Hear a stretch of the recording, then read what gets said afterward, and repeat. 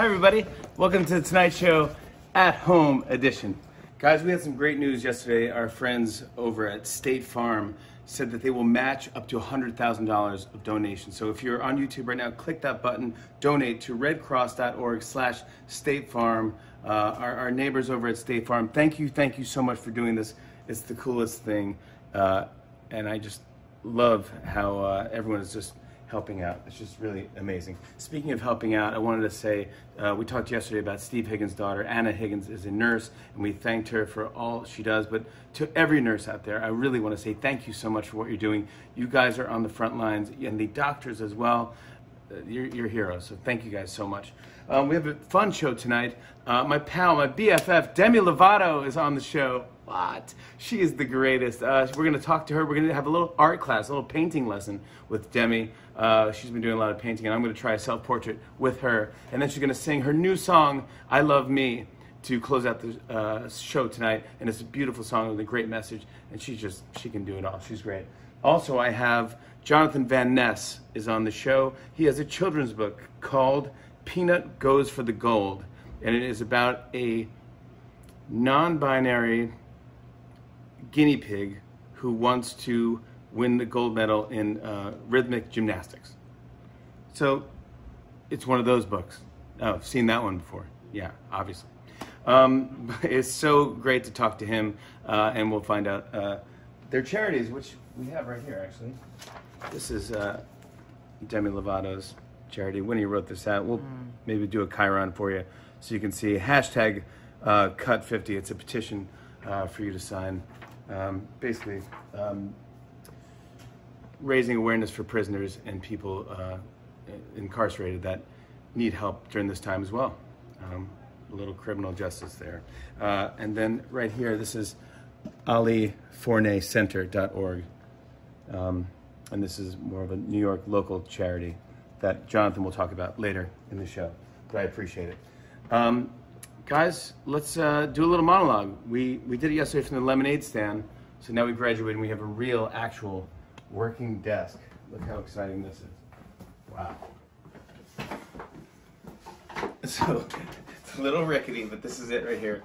My camera operator is my wife, Nancy. I love you so much. If you want to, you can zoom in a little bit. Gary, I guess you want to come in too. Okay. Hi, Gary. Gary, you want to be a guest? Higgins. Come here, Gary. Good girl. All right. Welcome to the Tonight Show, everybody. At Home edition. It's a fun day in our house because I decided to cook up a real special meal. Welcome to the Tonight Show, At Home edition. It's a fun day in our house because it's pizza night. What a show we have for you guys. Demi Lovato and Jonathan Van Ness are my guests tonight, and who knows, maybe the My Pillow guy will drop in for no reason at all.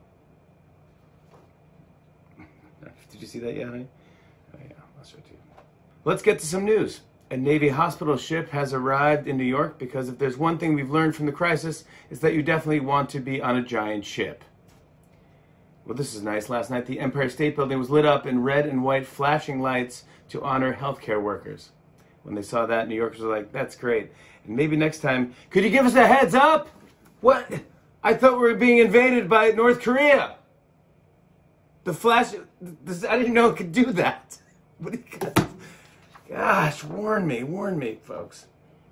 Yep, everyone was confused by the red and white flashing lights. At first, New Yorkers thought it meant Target finally got a shipment of toilet paper.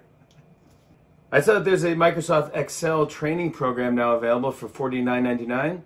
Yep, I'm 3 weeks of isolation bored, but I'm not quite Microsoft Excel training bored. This year you can order, this year you can order Girl Scout cookies online. That's awesome. And to give you the real experience, after you buy 2 boxes, a Girl Scout pops up on the screen and guilts you into buying 2 more. I guess, what's another box of Thin Mints? Give me a Thin Mint. I heard that people have been passing the time by stress baking, which is just like regular baking, except when it's done, you eat all of it over the sink. And finally, in Australia, an astrophysicist got magnets stuck up his nose while trying to invent a device to stop people from touching their faces. That story again. Hey, Winnie and Franny, you both have what it takes to be astrophysicists. And that's our monologue for tonight. Guys, you've been sending in great questions called Ask the Fallons, and questions you want to ask my wife, Nancy, or my daughters, Winnie and Franny. So we went for a social distancing walk today and had a couple nice discussions. Please enjoy. Okay, so this is interview number 2. Are those my sunglasses? No. Yes, I only own your sunglasses.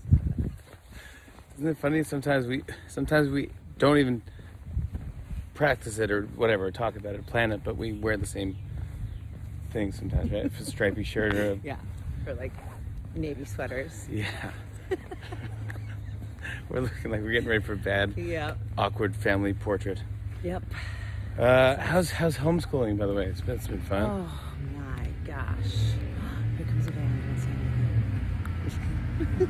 But we're gonna wait. Homeschooling. These teachers are brilliant, amazing, devoted, loyal. They are just going so out of their way to make this okay for those of us who do not know what we're doing. Raising hand high, and we're getting through it. Here we go. Are you getting better at Zoom? I am getting ish. I still fight it, but I keep saying about this whole virus thing, stop fighting it. Stop fighting the change. Stop fighting the new way of life for now. Just go with it, and I think it will help you mentally. Okay, these are questions people want to know or want me to ask you. Okay. What's your favorite memory with Gary? This is from at P Rock J. My most favorite memory with Gary was... It's not the delivery? Yes, of course. That's the first memory. It was my favorite memory with Gary. Gary was a complete surprise. And...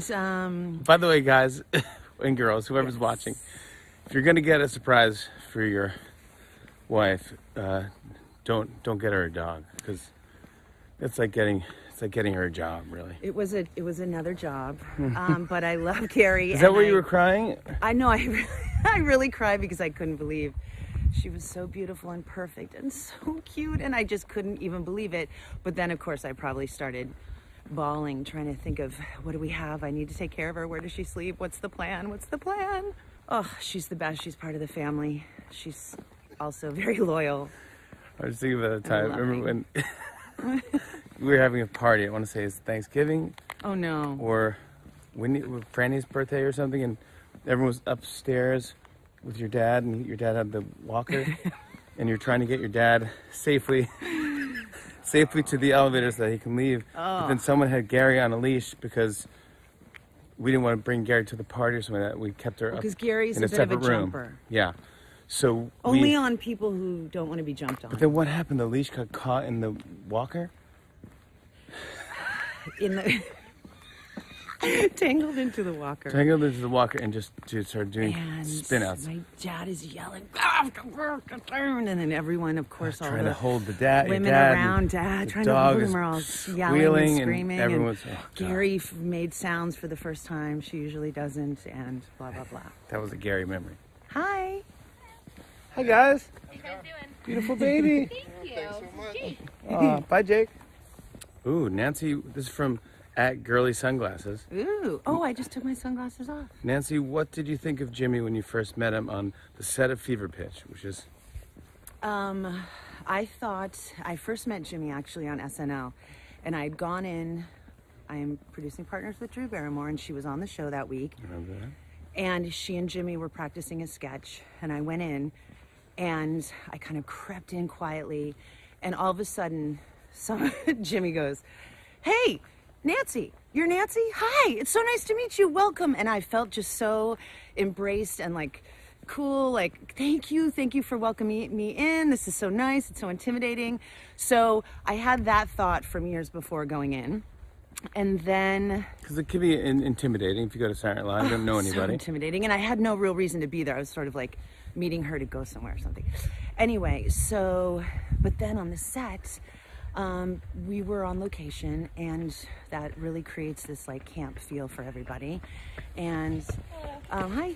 And he was just so friendly and fun and welcoming, and he loved music. And then when I really developed a crush was when Bradley Thomas's kids came to set, and he had a little girl named Lucy and a little boy named Charlie, and I played with Lucy and Jimmy played with Charlie, and really played, like really into it, as if they'd come to visit us.